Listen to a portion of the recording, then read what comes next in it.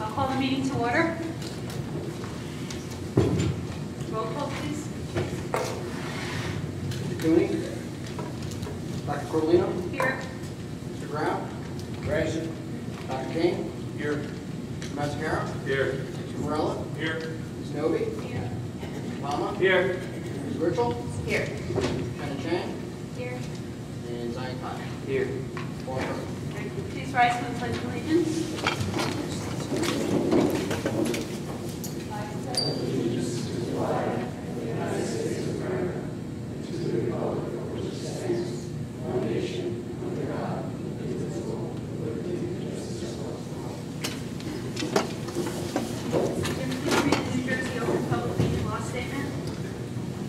New Jersey Open Meeting Law was enacted to ensure the right of the public to advance notice to attend meetings of public bodies of any business affecting their interests is discussed or acted upon.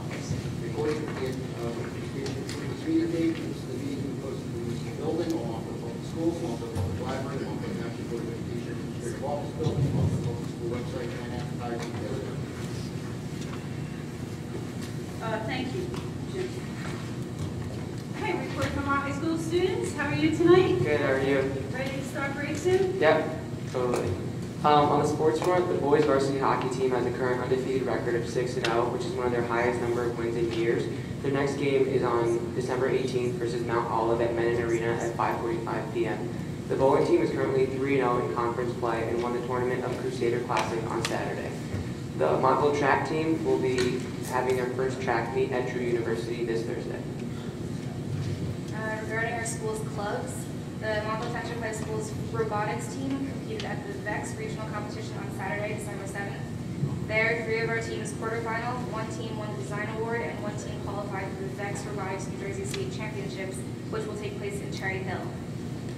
Forensics traveled to Princeton on Saturday, December 7th. Overall, the team won first place in sweeps. Highlights include senior Christina O placing first in extempt, junior Shai Yassine placing second in humorous interpretation, and junior Noah Weinkosh placing first in original oratory. And for information about our school, on December 11th, Montville Township High School held their annual winter concert with our orchestra, choir, and band performing. The students, under the direction of Mr. Havington, Mr. Lynch, and Mr. Corlishin, performed wonderfully. The evening's events were introduced by Mr. Sanford and Mr. Fleischman. PAL recently sponsored a door decorating contest to raise school spirit during the holidays. With over 20 homerooms signed up to participate, each homeroom stayed after school to help decorate the doors with a variety of themes. And as for future events, Key Club is caroling tomorrow at the Chelsea. Very nice. Are you going to participate? Yeah, I'll be there. Good. Well, thank you, and have a good break, Thank you. Too. and happy holidays. Okay, Dr. Freed. Good evening, everyone. I have a number of short reports to make. The first one is about our limited English proficiency data report. Each year, our school district provides assessment to our limited English proficiency students, and we are asked to meet a certain proficiency rate and gain a certain amount each year toward a target goal, as we are to do with all of our other students in the district. So we recently received our report about that, and there are 3 areas that we are assessed in. These are called Annual Measurable Achievement Objectives, AMAOs. And we met our objectives in 2 of the 3 areas, but not the 3rd. The 2 areas where we did meet our objective is related to the annual increase in the number or percentage of children attaining English proficiency by the end of each year. We also met our goal in relating to the district meeting its progress target for the LEP subgroup at the district level. In the one area we did not, it relates to making annual increases in the number or percentage of children making progress in learning English. And progress is defined as a specific increase in the scale score points in the access test, which is taken by our English language learners. The target goal in that objective, measurable objective where we did not meet the goal was 79%. We scored at 71%. The difference in making that goal or not making that goal was 2 students. If 2 additional students had passed, we would have been right around the 79% mark because we don't have a lot of students in that category. So because of that, Andrew Salvaggi, our Assistant Superintendent for Curriculum Instruction, and Lisa Howard, our Supervisor for World Language and ESL, will be creating an improvement plan, and I know Lisa has already begun working on that and working with our ESL teachers in this area. Any questions from the board? The second area I want to report on is our high school graduation rate. Across the nation, school districts are now being asked to compute graduation rates in very specific ways. Years ago, school districts really used their own criteria for deciding what it meant for a child to graduate, whether a child graduated in 4 years or 5 years, whether or not they graduated with specific types of diplomas or alternative kinds of diplomas. So what has happened in the same way that there's been more of a, I guess, commonality across the nation with regard to Common Core assessments and PARCC assessments, and so Common Core curriculum PARCC assessments, there's now begun to be a more common way to assess graduation rates so that states and school districts can be compared apples to apples instead of in their own ways. So I'm very pleased to tell you that that for us, this has meant actually that our graduation rate is even higher than it's been over the last 2 years. By way of example, for the graduating class of 2011, we had a 97.94 graduation rate. For the class of 2012, 96.95, and for the graduation class of last year, which again is that now common way it's looked at across the nation, we're at 98.81, one of the highest rankings of all the school districts that I could see across Morris County and across most of the state. So we did very, very well. And again, 98.81% graduation rate. Is there any one particular thing that contributed? I don't think so. I think because our graduation rates over the last 3 years are still pretty close, I think we were probably computing it in a very fair and honest way, and now using that standard measure that everyone else is using. So I think I see our high school principal, Doug Sanford, is out here. I think that our high school administration and all of our teachers throughout the district deserve a lot of credit that our students are meeting the criteria and graduating in a timely fashion. Thank you. Congratulations to the high school. Any questions? Okay, I've got 2 other announcements. The first one is a very, very positive announcement, as is the second one. We just recently found out that our science teacher, Kathy Ernst, has been named president of the New Jersey Science Teachers Association for the 2013-14 school year. She'll continue to work in the science field, sharing her dedication and passion for all aspects of the discipline. So we're very pleased and proud of Kathy for this wonderful accomplishment, being president of the New Jersey Science Teachers Association. And the last announcement I'd like to make is this evening I'll be asking the board to vote on the appointment of a district communications officer. This is a position that was recommended for us to bring to the district on behalf of our communications committee. It's the Board of Education committee. Dr. Matt Kane chairs that committee. They asked or authorized us to look for a half-time position to fill this important role in our district, to be able to better communicate with our community, our parents, our students, particularly around social media, moving us in that direction. And we did an extensive interview process, and we're very pleased to announce that Susan Marinello is our choice, and Susan is sitting out in our audience tonight. So later on, we'll be asking the board, based on a recommendation, to approve that appointment. And starting date for that position would be July 2nd, 2014, January 2nd, 2014. Thank you. Questions? Okay. So now we're up to a presentation, and in a moment I'm going to introduce David Tubbs, who is our supervisor of humanities. The Board of Education is aware that last year we began a research project in the area of humanities after we had a successful first year in science research. I see again Doug Sanford, our principal, and Ken Nasdaq, our assistant principal here at the high school, are here to support David tonight. David would like to, after observing the program for almost a half year now, and Andrew and I have had a chance to observe the program as well.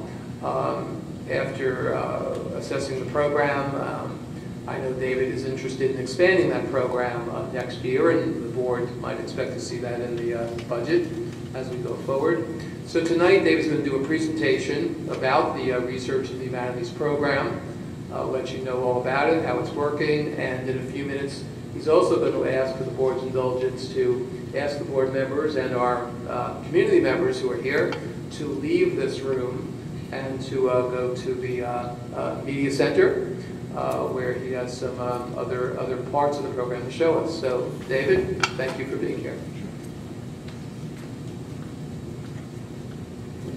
You'll probably want to use the microphone so the camera can hear you.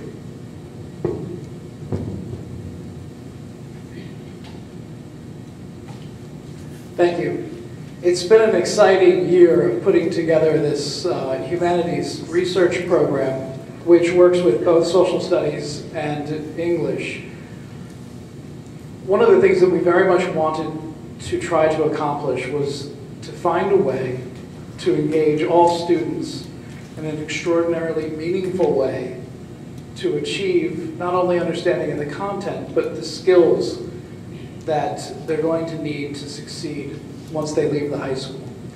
And so it kind of started from that point, and it built, and I can't emphasize enough how important it was that there was a team of people working closely together through the district to make this happen.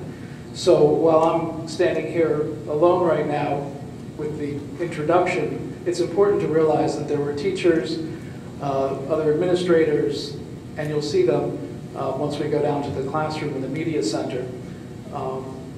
You know, the technology department, the teacher coach for technology, all of these people came together to really make this work. And I'm really proud to say that we've done more than we anticipated in the beginning. Students, by a measure of the Danielson model, which we're using, have engagement that is off the charts. And students of all levels and previous academic achievement, it's absolutely amazing. So if you could just imagine for a moment a world where students can't wait to get to class, if you can imagine a world where students might be spending too much time by some measures at home working on things, but it's because they're so excited about it that they can't seem to stop. If you can imagine a world where students are coming out of their classes with great abilities to enter into discovery and research, with skills in management, project management, leadership, and so on, even students who might have kind of tried to hide in the back of the class in the past. If you're imagining those things, for a moment you can stop, because I'm going to bring you to a place where those things are real. And it's not utopia, but it's close. It's close, and it's designed and being implemented for the first time right here at Montville Township. So if you'll come with me to the Media Center, I'll show you how it works.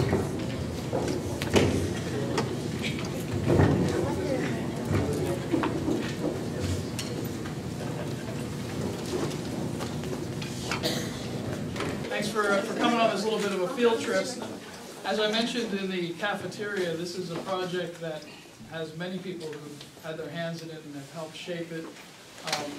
Mr. Kilinowski in the English department, Ms. Sam Filippo in social studies. We have Mr. Thompson, who's our technology director, who's been instrumental in making all of the pieces click and fit together, as well as many others, including our teacher coach, Andrea Wallace. But we're going to share a little bit of this with you tonight, including with the students, because one of the things that it's very much focused on is being student-centered. So while we'll kind of open it up and show some perspective, we'll let them kind of take the rest of the show. And with that? All right, thanks, Mr. Tubbs. We thought since the school musical this spring was going to be The Wizard of Oz, that for those of us old enough to remember, we'd start a little in black and white. For those of us who lived in Kansas for a long time. In the past, and the past is not too long ago, 6 months or so, we had most of our students in a traditional setting. And we have these nice models, some of them you see here today. Not staged at all, right? And these photographs were all taken by Jacob over here. He got artistic on us. But from this angle, you can see they all have the same textbook. Basically, one source, English classroom, as well as in the history classroom. Okay.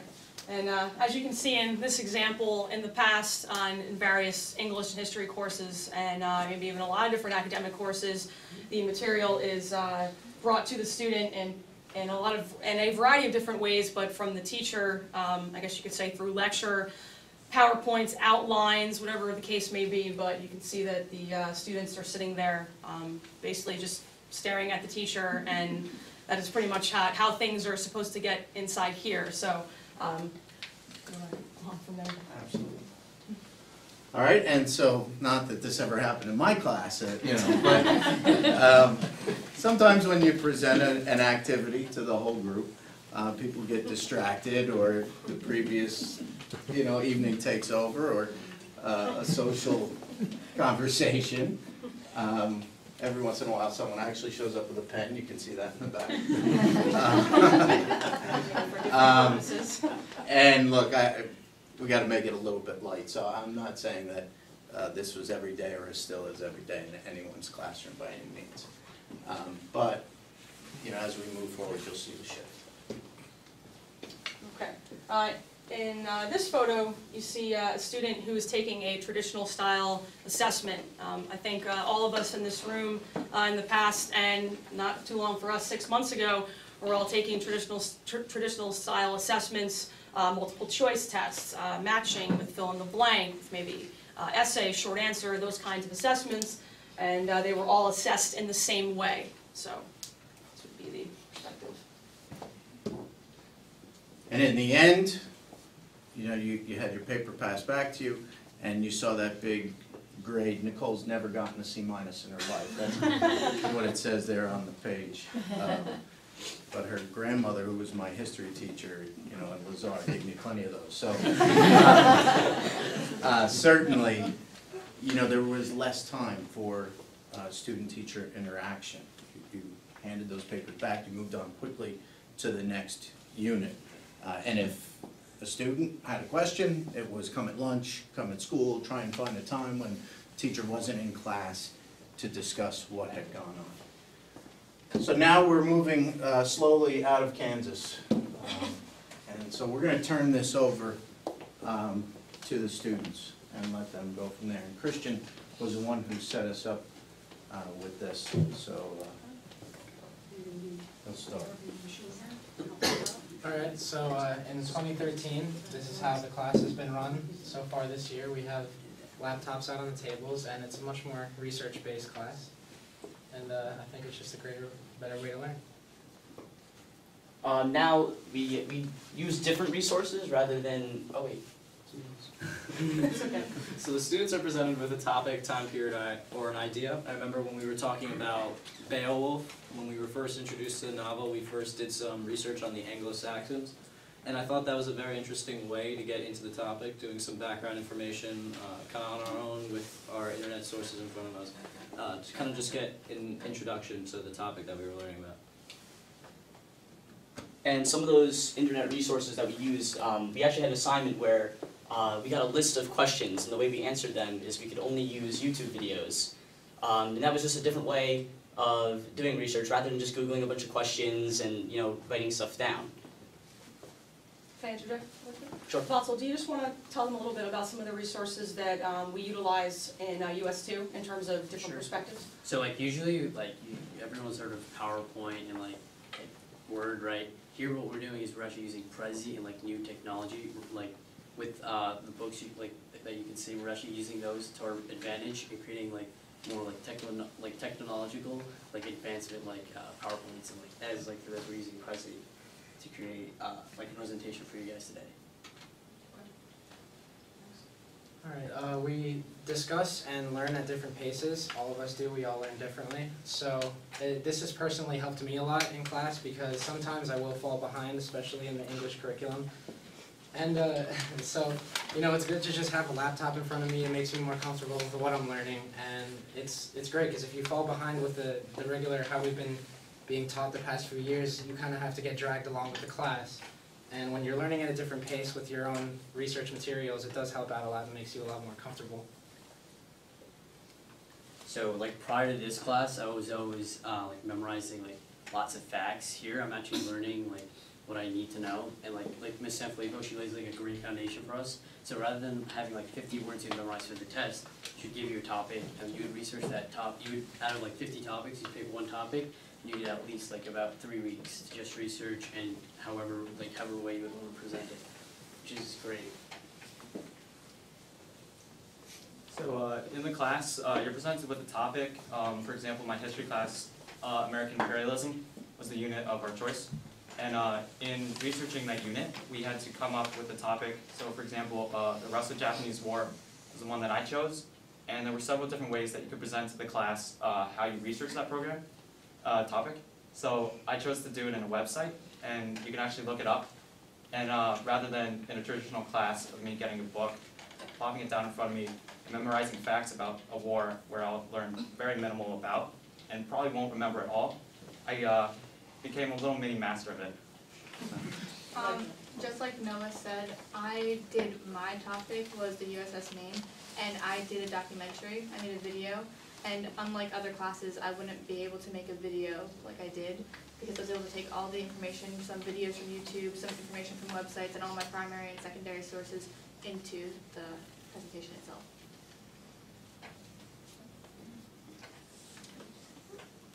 I just wanted to say that I prefer the Research for Humanity pilot program a lot more due to the fact that it's just so much more beneficial.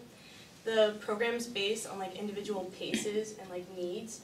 So me, last year, the old way my history class was run, it was the basic textbook and everyone learns from the same source and the teacher goes at the same pace. And if I had questions, I was more shy, so I didn't really want to ask and interrupt the class with my questions.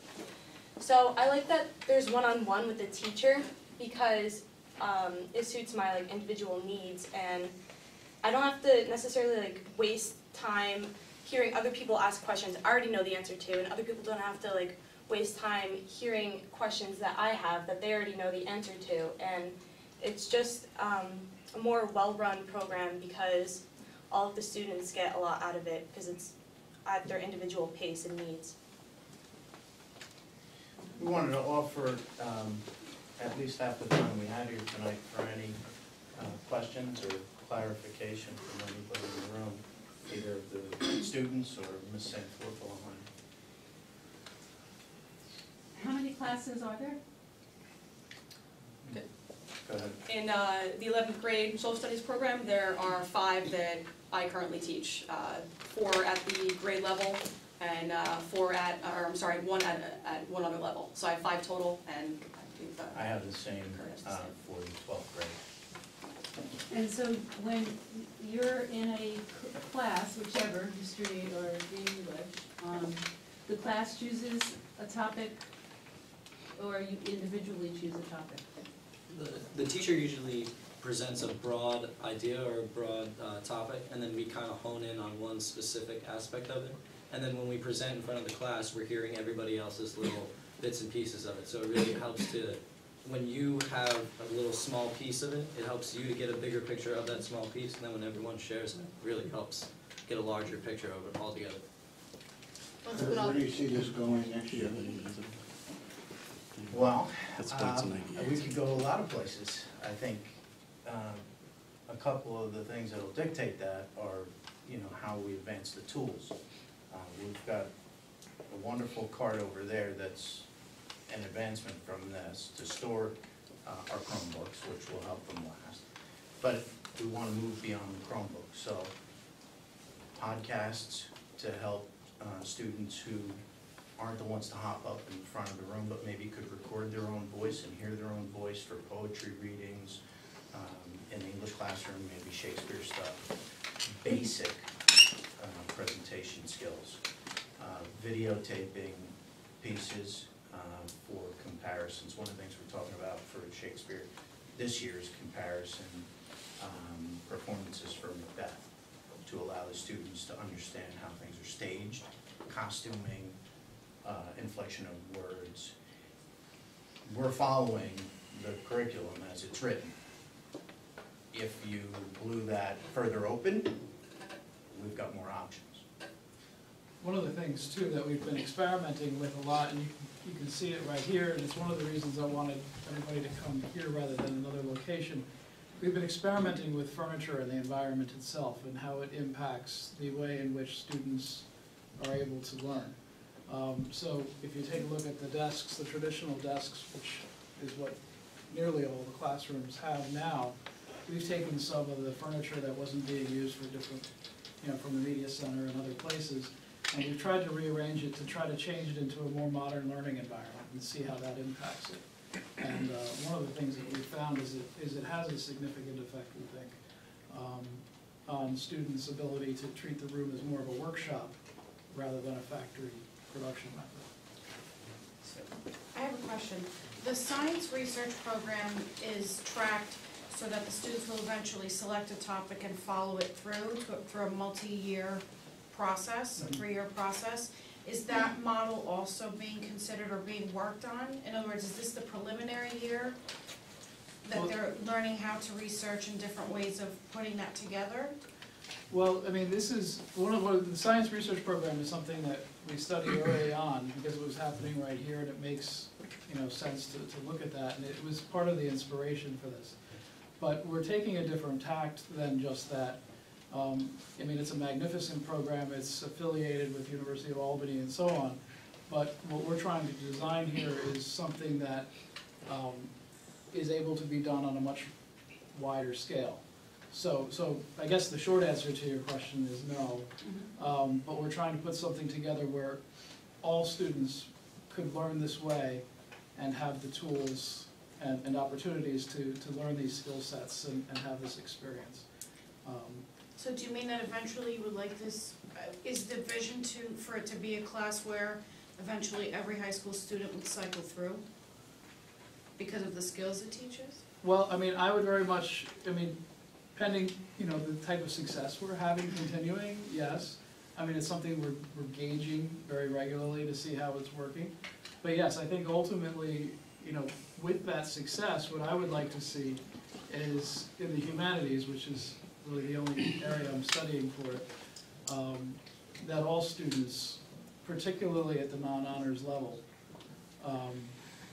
are able to engage in this sort of thing. Because one of the things that's really interesting is honors or not honors, we just had a report, almost all of our students are graduating and they're going on, most of them to colleges, and they need to have these sorts of skills, abilities, and so on. And it's not only about understanding, about English 12 or all of the Englishes or all of the histories for that matter. The contents are important, But it goes beyond that. How are you going to take that and apply it? They're learning to be project managers. They're learning to be leaders in a specific topic that they drill significantly down into.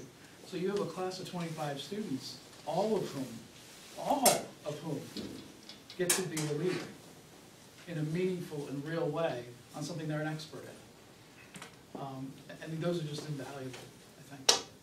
I hope I answered your question. Yes, you did. Carmela, just one other comment about that. I think that the difference between the science research program, which I think is a different aspect of the curriculum, is that what they're doing really is still reflecting the Common Core standards. It's not deviating from it, it's approaching it in a more authentic, student-centered kind of way. And you've heard me and the board's heard me talk about this kind of education as I think being more meaningful, particularly as we are sending our kids out into the world at this time. The kinds of skills that they're learning and working on, I think, are those skills that they'll need for college and beyond. Thank you. Dr. Fried, so do you feel that we're going to move past or forward from this humanities class and have this type of learning in our other classrooms? Well, you know, I think an interesting question for the students would be, I guess I'd almost ask them a dual question. You've all been in, quote, I'll call them more traditional environments, classroom environments for much of your learning, and now you're experiencing this kind of environment in either English or your social studies. And I wonder which they prefer, learners, and which they feel they're getting more knowledge from, so to speak, more things that they'll be used. But before you answer that, I think that the science research program and what has happened so far in this research program are examples of where I hope our classes are headed. But maybe students would like to answer the question I asked, how do you feel about this kind of learning? And I prefer this type of learning purely because I think it's like more beneficial, and I get more out of it because it is one-on-one with the teacher. You are at your own individual pace, and also, like last year in the more traditional environment, I wasn't interested in history, so like I didn't bother to like memorize this list of facts about like United States presidents. Like here, since it's individual and you make your own presentation on like what you're interested in and what you want to present to your other classmates, it's more fun, so I'm more interested in it, and I found that it was easier to like learn things, and the facts stuck with me, so I got more knowledge out of this program. It feels a lot less forced. You are able to do everything, like Jen said, at your own pace instead of worrying about pacing yourself for studying for a test. If you're studying for a test, you're worrying about it, you're stressing out about it compared to being in this kind of course when you can just do all the research and make a presentation to show your entire class so they get your perspective on the topic. Beyond the presentations, are there any other types of assessments in the class, or? Yes, we've had quite a number of interesting ones. Some of the ones you saw there, the website from the English classroom, we had a Beowulf art project. One of the young men whose artwork is posted out here produced a clay frieze, did research on a specific scene from Beowulf, and then used his talents. But we have had apps produced in addition to actual programming language done, which took significant time. The students did a little write-up for it.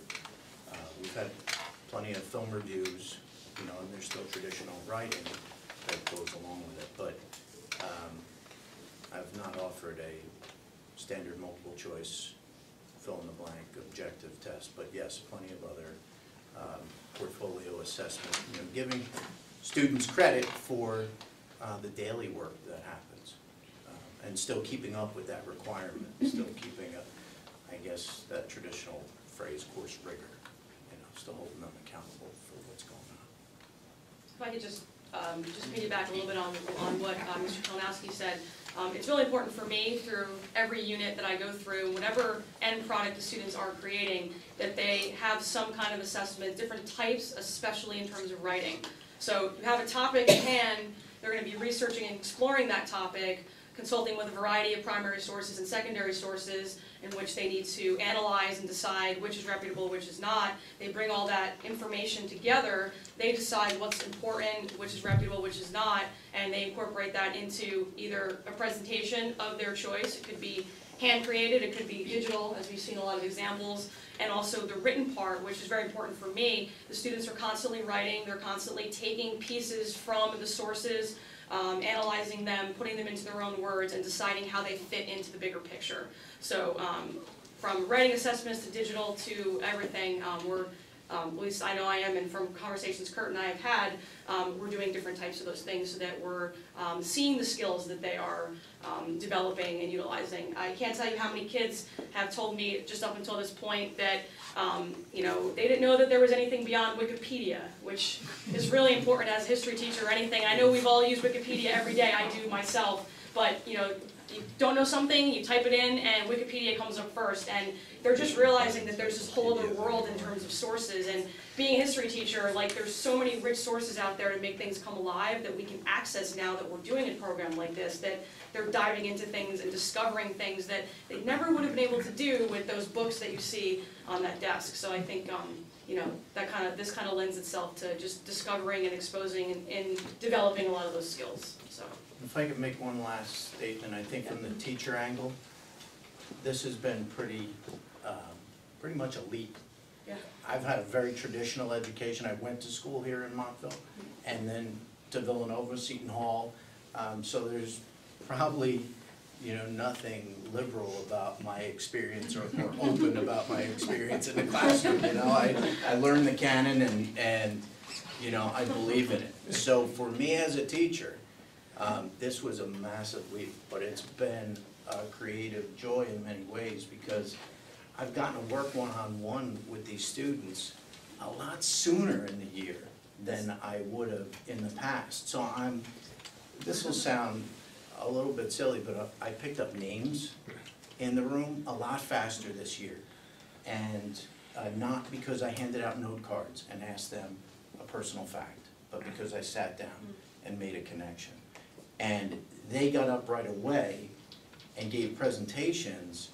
Not that everyone's comfortable doing that, but I saw students get up and do readings, ESL students, and they told me it was because they felt comfortable in this small atmosphere, and that translated into the larger classroom. So it will be a leap for us to move, I believe, beyond the two of us into our respective departments, and not everyone, I think, is going to be comfortable doing it. Giving up the curriculum and giving up the control of feeding the information was a big deal. But I really think it's working. I think these folks are proof. I certainly like it a lot more. I mean, coming into English class for the past 3 years, I haven't really enjoyed coming in and just reading out of a book and, you know, writing down notes from that. I like coming in and researching on a laptop and figuring out stuff for myself online. It helps a lot. It makes me enjoy the class. Yeah, I agree. Like, coming into English class is like actually like fun now. Like, I never thought I'd say it, but like I actually like look forward to like coming into this room. And when I go to like other classes, I notice like I really don't like sitting at a traditional desk, and I really don't like to listen to a teacher stand up there for an hour and just lecture and like look at me and ask me like direct questions and like call me out in front of the class when like like Mr. Kalnowski would like let everyone do their own thing and come around to you individually, and then he could call me out like by myself, which I'm more comfortable with. We like to call that check for understanding, right? You can call it that. Do your homework. Folks, thanks for your time. Thank you so much.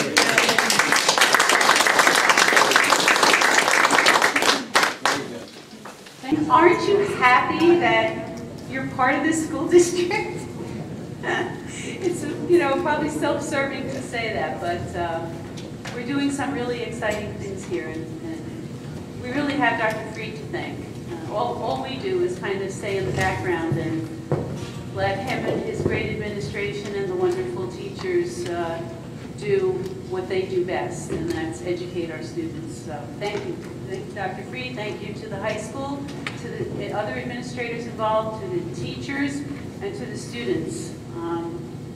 it's very exciting to be part of all of this. Well, you're kind to give me so much credit, but really it belongs to our high school administration, our teachers, who are taking these steps forward. And as I think Kurt described, you know, he comes from a very traditional background, and he has talked to me about that. And so he's taken a leap of faith, and he's been supported by our administration at the high school, and we're very pleased it's moving so well.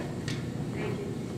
Yeah, and I think that's the whole point, though, is that you allow them to have the openness and the space to go forward with that kind of thing. Previously, we have not had that. So, yes, it might be their ideas that they're bringing forward, but without someone saying, yes, that's a great idea, go for it, it wouldn't have happened. Yeah, and appreciate the humility and the administration is doing a fabulous job as well as the teachers, but there's vision involved, all of us who have that. Thank you. Okay.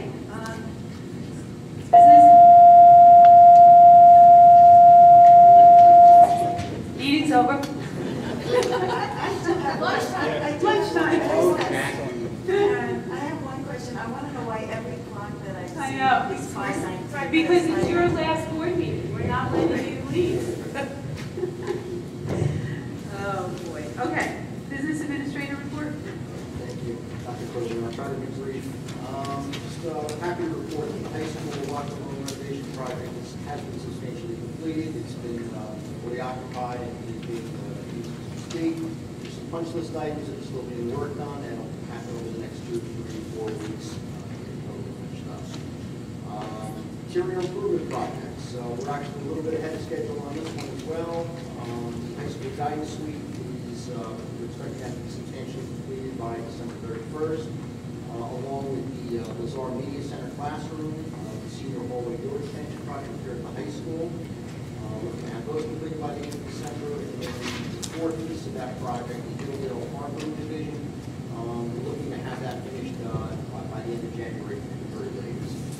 At this point, the air conditioning projects, all the classroom unit installations have been substantially completed.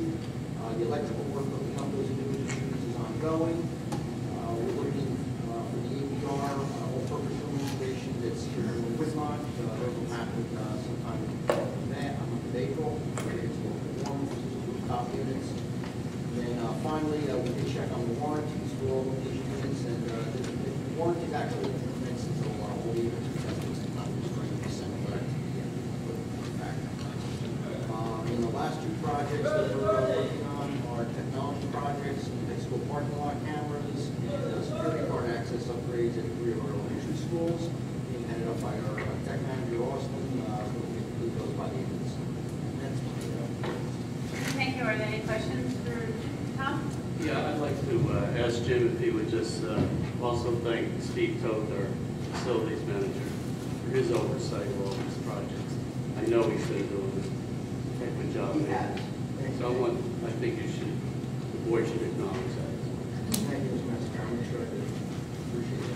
The board concurs. Are there any committee reports? Curriculum? And Mike? Well, let's bring it I think we've had a meeting since the last board meeting. CIP? Yes. So we met on December 5th. The committee met on December 5th. We had Mr. Fleischman come and speak to us regarding his assessment of some portions of the music program. And so there are some potential scheduling changes and course changes, offerings in the high school that are subject to review in order to improve the instruction that those children that are enrolled in certain areas which require ensemble performance. We also discussed consistency in course titles in the program of studies, and there was some discussion about the present earth science and biology courses and the way they fit into the curriculum. There was also an update on Rosetta Stone as it is implemented in the elementary schools, and oversight is going on by our supervisor of world language on that. We discussed discuss some feedback on the new elementary report cards, which were revised this year to reflect the Common Core standards and to add information per the standards. I guess they want me to be done. We also had a presentation or discussion with the Director of Guidance regarding bringing SAT testing to Montville Township High School so that those students of ours who are taking the SATs, which is obviously quite a substantial number, can have advantage of being tested in their home district. So that's being looked into. We had some discussion about the county college fair that's held each year and just an update on that and the kinds of information that is provided for students through the college fair. Okay, any questions? Okay, and was there policy or was that the last meeting? I covered it. You covered it last time, okay, very good. Is that good? Any delegate liaison or PTC liaison reports? Yeah, I attended the recreation meeting last week, and Mrs. Whitty made the committee aware of the plans we have for seeking RFPs for the high school renovation on the fields. And naturally, they're concerned about scheduling of athletic events, and as in the past, they work very well with Mrs. Whitty, and I'm sure will continue to do so. Thank you, Charlie. Anyone else? I'll open it now for the public. Anyone from the public wants to comment on the agenda? Okay, I'll close public participation. Motion for items I through O. So moved. And Tom, second.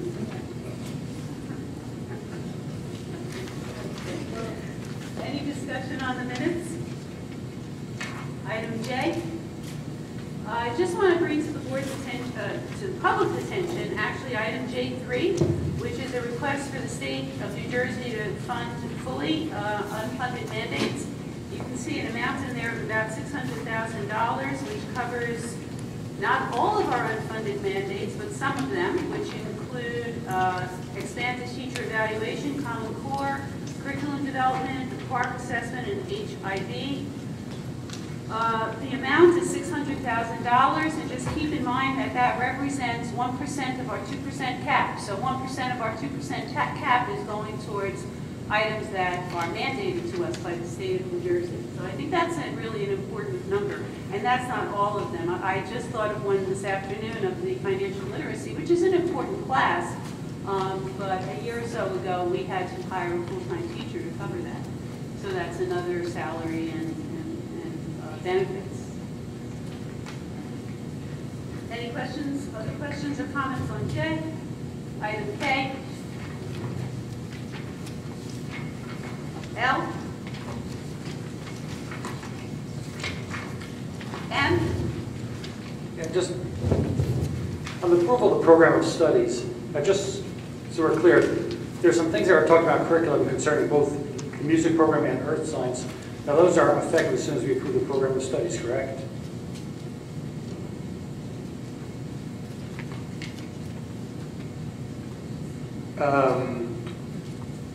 I would imagine so, yes. Yes, Can't hear you, Andrea. Give a mic. the other part is going to be just part of the master schedule. Okay, so it's open for public discussion now? It can be. Okay. Just okay, the program of studies. One significant thing I think is change. It's something that's been overlooked for a while, but you know, earth science has been a requirement for students for a long time. I know Dr. Freed for the longest time has been saying that why do we have so many students doubling up on the sciences in 9th grade? And I think one of the reasons for it was the fact that a lot of students wanted to take biology in 9th grade, but since earth science was a requirement, they couldn't take biology in 9th grade unless they took the earth science. The change where earth science is now no longer a requirement for biology, I think is a major step in the right direction. It's going to open up a lot of opportunities for kids that if they want to take earth science, it's still there. And if they don't have to be saddled with it to take biology, especially in these days of forced financial literacy courses where that essentially killed an elective that a lot of kids had to take. It gives opportunities. I think it's really a step in the right direction, and it's something that's been a very long time in coming, and I applaud the administration.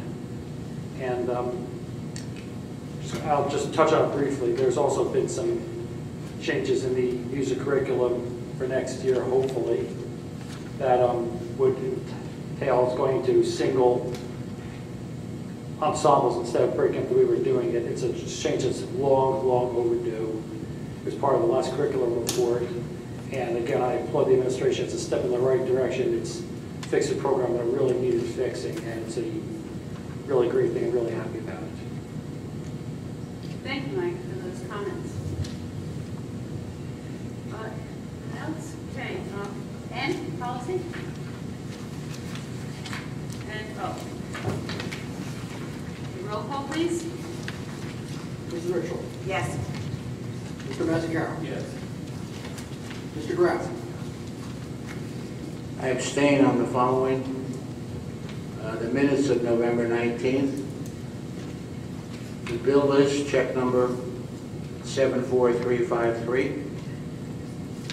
I'll say it again, 74353. And also on document M1 number 8.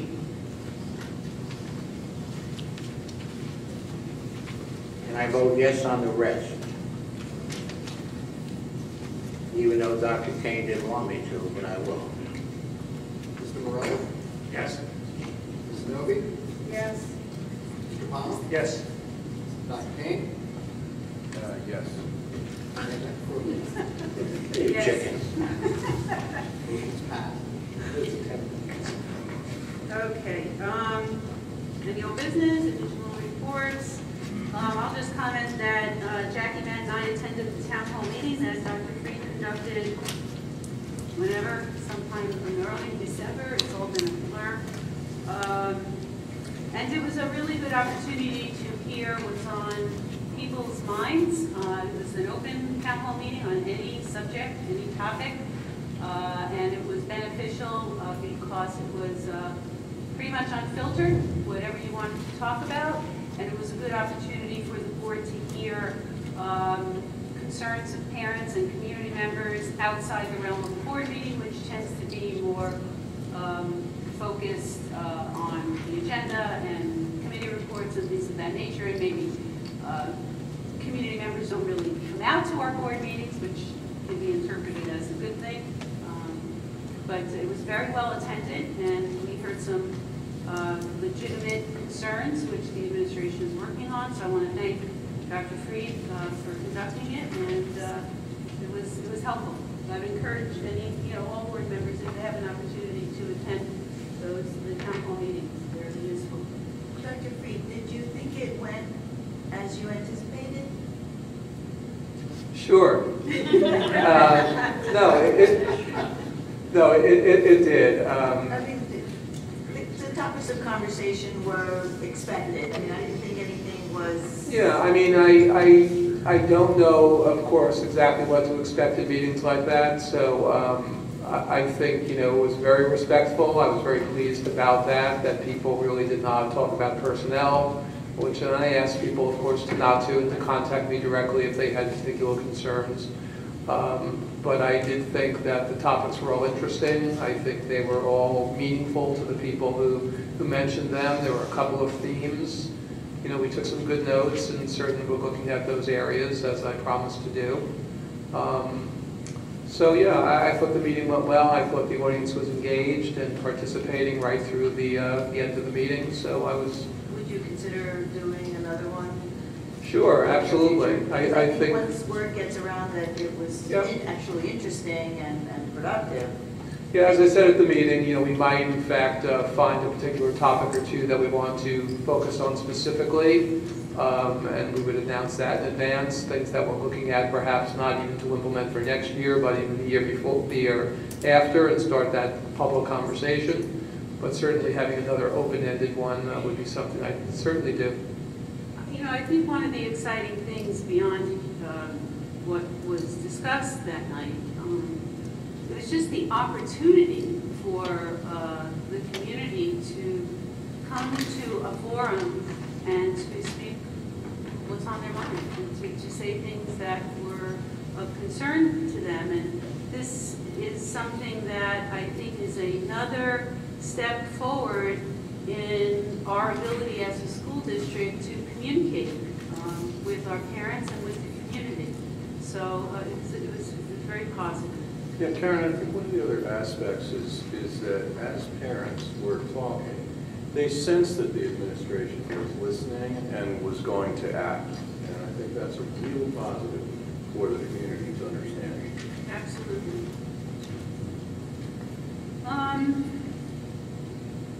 So tonight is the last meeting, Tom and Jackie. And you know, I'm usually never at a loss for words. I'm usually very well prepared. And I am not. I could not wrap my head around the fact that Mrs. Jackie in particular, we've been board members together now for 6.5 years. And I really could not wrap my head around the fact that she won't be here anymore. And as many times as I tried to sit down and write something eloquent, I couldn't. Maybe when we hand Jackie her plaque, I'll be, more focused and concrete on what I can say. But tonight, it's been very difficult.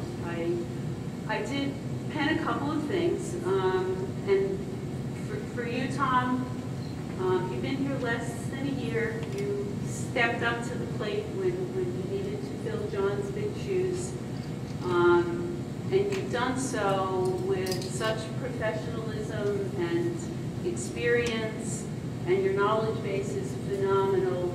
And for the few months you were here, you've been a tremendous asset to the board. And for me personally, as my friend, I will miss seeing you at our board meetings. But I know as my friend, I won't miss seeing you. And then it comes to Jackie. And Jackie has served for 6.5 years with great distinction.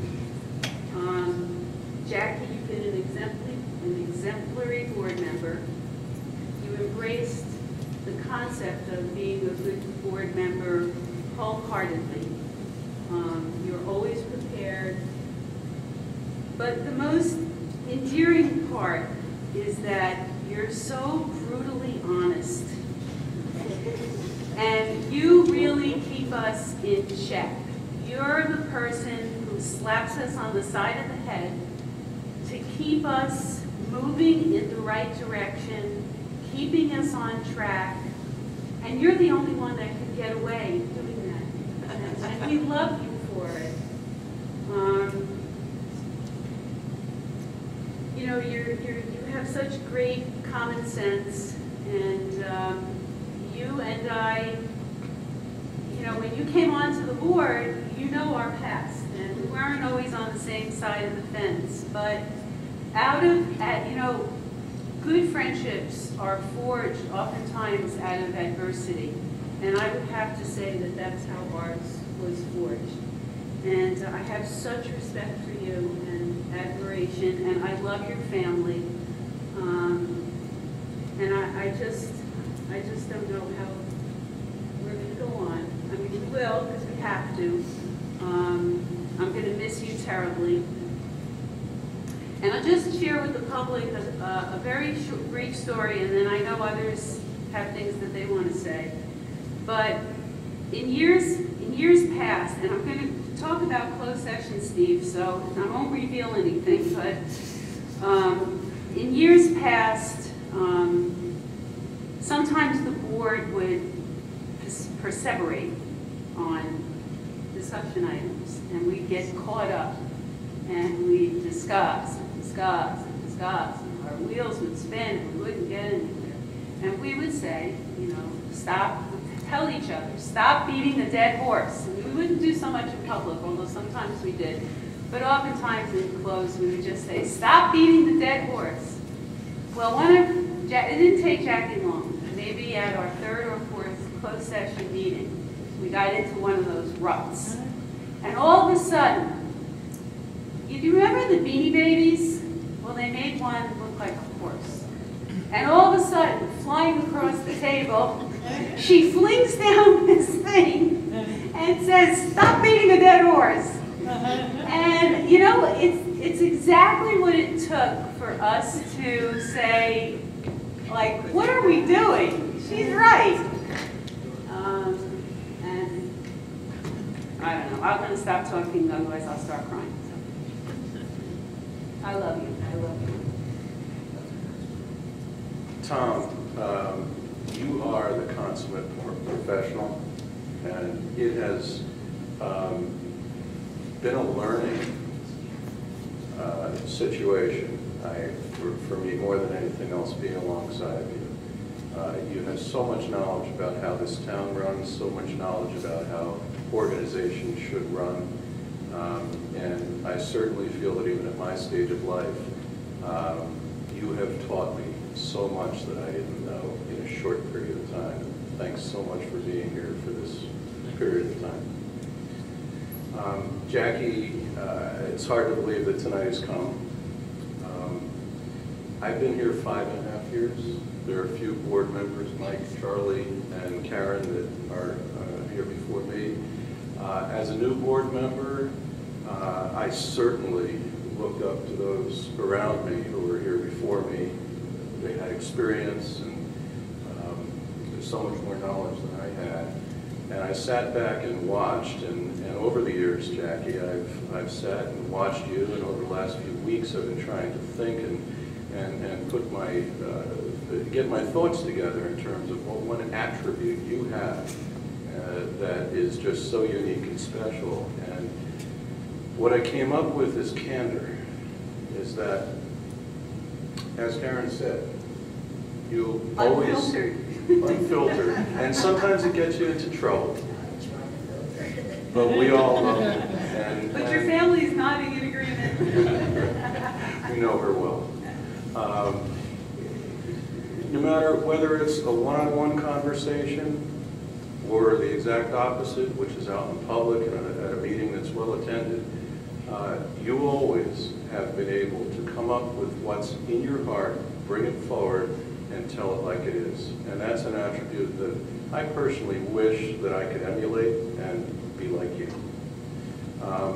Over the years, being involved with CIT, which is, you know, my early years was with you was something special because you were so motivated in doing what was best for the school district with respect to that. And more recently on the negotiating team, which took about 2 years plus, you, Karen, and I, that was a very special moment which pulled us together because we had so much time while we're waiting for decisions to be made from the other side where we could actually sit and talk and get to know each other.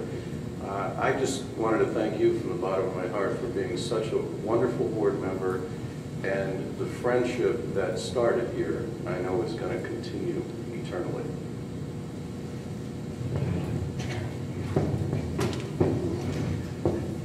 I'm going to go in the same order. And Tom, our time together on the board has been short. But I think Matt took the words right out of my mouth, the consummate professional insofar that you stepped up when we had an opening to fill. You wanted to keep the board going in the direction it was going. You saw this as being something you could do to help the district, help the community as you've done your whole life. And the wisdom that you gave to us in the short time you were on the board is invaluable. It was you saw things that we didn't see based upon your experience. And in just a short time, you think you've made an impact. And I want to thank you for stepping up, for professionalism, for bringing what you had to the table, and for wanting to be a part of us. It's been a privilege and an honor to serve with you. Jackie. I actually got to know Jackie almost through my wife, from PTA. You know, on the board here, we all have different backgrounds, and I think that's one of the things that makes the board work. And with Jackie, we got the aspect of a person who was really before I was active on the board, really I've been very active in PTC, Lazar, I imagine probably Valley View, I can imagine. And she brought that background to us. Now, her contributions on the board have been wonderful, but the thing that you guys probably don't know is how many times, which is more often than not, she'd bring the baked goods into the room back there. And it was a treat. You have to look forward to executive session. The brownies, the cookies, the whole thing. And you know what?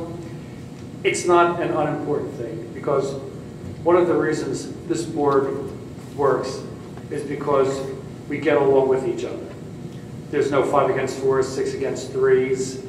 We don't always agree on everything, but we not only enjoy each other's company, we have respect for each other. And a lot of that I credit to Jackie. She brought warmth, she brought a lot of us together. Kind of like mom almost to the board, she really was. And to a large extent, Jackie, I think for the last 6 years, you've really been the heart of this board. And that's something we're all going to miss. Thank you so much for your contributions, and I'm really going to miss you.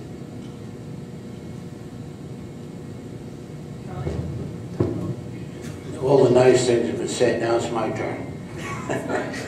First of all, Tommy, I'd like to thank you for stepping up last year when we had a vacancy. I'd also like to thank you for the time that you served in your prior life when you were on the Board of Ed for 3 years and president for some of those years.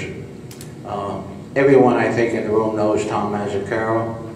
I guess I've known him the longest because I guess we're two of the more mature people. Tommy and I probably go back 40, 45 years.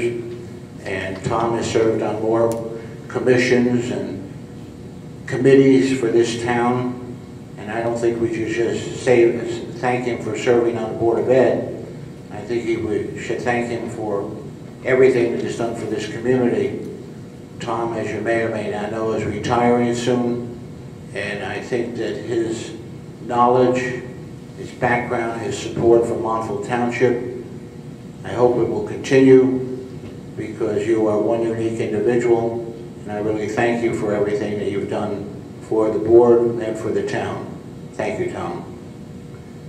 Jackie, I've known Jackie for, I guess, 8 or 9 years now, not a long time. And during the 7 years she's been on the board, I think she's been on every committee there is.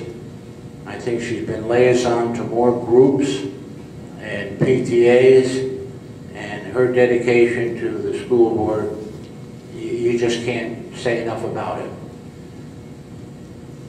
Jackie and I served on a lot of committees together. Sometimes Jackie and I did not always agree on certain things, but I know Jackie's thinking, and I hope mine, we had one reason for being here, and that's for the kids. We had no egos, nobody's running for office. We put the time in, and we put a lot of time in, because we're here concerned about the education for the children of Montville Township. I think the program we saw a short while ago is indicative of that, and hopefully it will continue. I'm sure that everyone will agree that Jackie's #1 advantage is knowing the town, knowing the people, and I think that we should thank her for the time that she's put on the board. And I think we should also thank her family. There's been many, many nights during the last 7 years where she's not been at home. Thank her husband, Andy, and Andrew, and the 2 kids. And she's been a very dedicated individual. I would like to, again, thank her for the pleasure of working with you. I think it was something that I really enjoyed. You're a very valuable board member. I'm going to, believe it or not, miss you greatly. Feel free to bring more baked goods in now. She was our in-house baker. You will be missed, but I think you can keep one thing in mind, that you always were here for the children. You always did what was best for the kids, and that's what I think our role is. And I thank you personally for that from the bottom of my heart. Congratulations. I think it's really ironic. Tom and Jackie have both been mentors to me in very different ways. When I first moved to Montville, Tom was actually one of the first people I met, pretty early in, and I liked him instantly for his quiet manner and for his absolutely extraordinary dedication to Montville. Tom was one of the people who very early on encouraged me to become active in the community and supported my first run for the board. And it's a debt to Tom that I can absolutely never repay, other than to offer friendship and really extraordinary gratitude for his service, not just to the community, but really and truly as his role in my life as a mentor and someone that I always looked up to. When I came on board 3 years ago, Jackie agreed to be my mentor, which I thought was nice. She seemed nice enough, even though I had just run against her. No, I didn't with you. And as I've come to know Jackie, I've come to adore Jackie for her dedication. Her knowledge of the school district and her knowledge of curriculum is extraordinary, to the point where when she came down, when she stopped serving as the chair of the curriculum committee this year, and I took over, it was one of the few circumstances that put me into a cold sweat, because there are such enormous shoes to fill. Those are committees and committee meetings that the public does not attend, but the amount of work that Jackie puts into attending all of her meetings, but the extraordinary amount of preparation that Jackie does for each and every meeting that she attends. In fact, I think sometimes she forgets that she's no longer the chair, but that's fine with me. But that's absolutely fine with me, and I've made her promise to give me her notes this year. So to Jackie, I also owe a debt of gratitude. I think that the community owes a debt of gratitude. And the wonderful thing about Jackie, in addition to her candor, is I always knew absolutely, no matter what her opinion on any topic was, whether I agreed with her or not, and the disagreements were probably very few and far between, the lodestar for Jackie is what's in the best interest of the children, first, foremost, and always, and that's extraordinary. Jackie comes to this job without a political agenda and purely to do what's in the best interest of the children.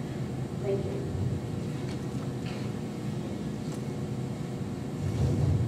I've known both of you guys now probably about the same amount of time. But Tom, like Carmela said, helped us with our election initially, and Jackie we actually ran against. But what I do have to say is that I respect both of you immensely. You both gave so much to this town, gave so much to the education system here, and I just want to say thank you to both of you guys. Tom or Jackie? Yeah, I'll start with that. The main star here, Mike.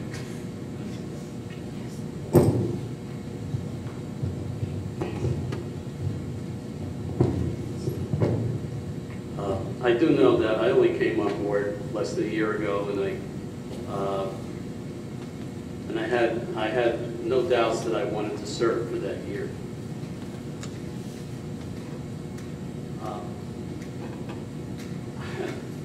I guess the best thing I could say here is that I have been enlightened tremendously by this board itself, but also by the administration.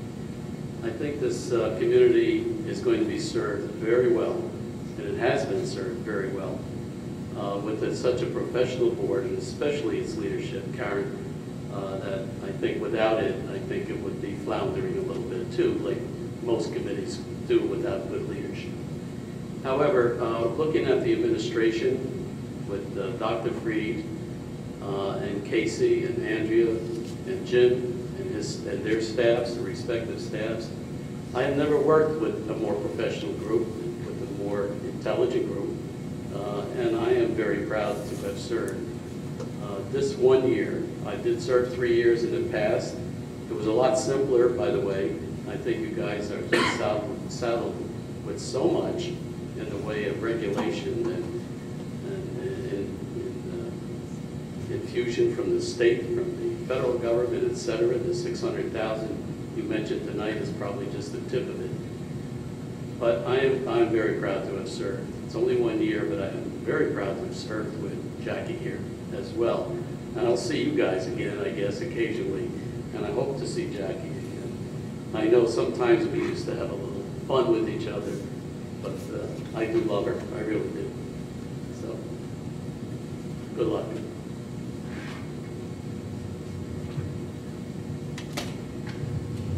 I love you guys. I really do. This is very hard for me. It's been a privilege and a pleasure serving the public on this board. I can't imagine a more wonderful, amazing experience. And I have to tell you, Charlie, you were right, I have to thank my family, because without their support, I was away many nights, away from home and family and dinner, and I wasn't cooking, and they put up with it, and they supported me, and it's allowed me to give back to my community, which is something that my husband taught me was very important to do. And it's allowed me to grow as a person. And I feel that I have grown so much in these last 7 years working with all of you. And I thank you for that. And I thank my family. And we have done, as a team, such wonderful, wonderful work here. And I know you're just going to continue doing that great work. I have absolute faith that you're just going to continue, and we're going to do great things for the kids of Montville. So thank you all. Charlie, thank you for not really singing me. I appreciate it. And I love you. I'm going to miss you. I really will.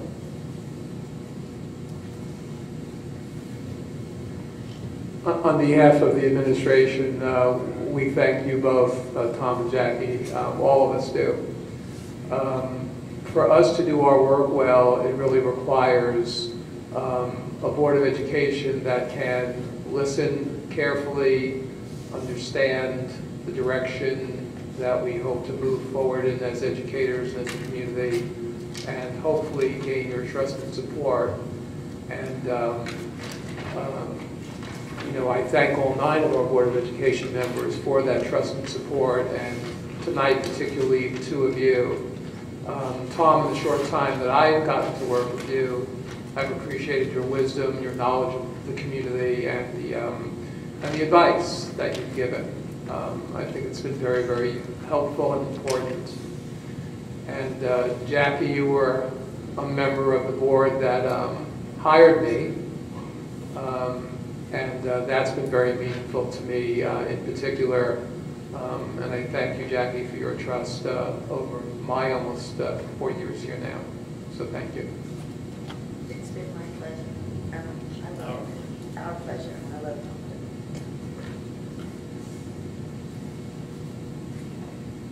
Okay, I'll open it up to the public now for any comments that are not on the agenda. Seeing none, I will close public participation. So moved. And wish everyone a Merry Christmas, Happy Hanukkah, season's greetings, and a happy and healthy New Year. See you next year. Okay.